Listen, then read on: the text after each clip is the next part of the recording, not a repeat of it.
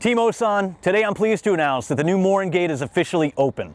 Improved technology, facilities, equipment, safety measures, and the capacity to process more vehicles all contribute to what is now our safest, most efficient, and most secure installation control point. Now that we've completed the new and advanced Morin Gate, the Doolittle Gate is officially closed and will be demolished. In the next few months, you'll also begin to see decreased parking and traffic delays around the main gate as construction begins. The main gate will remain open for the first 2 years of this process.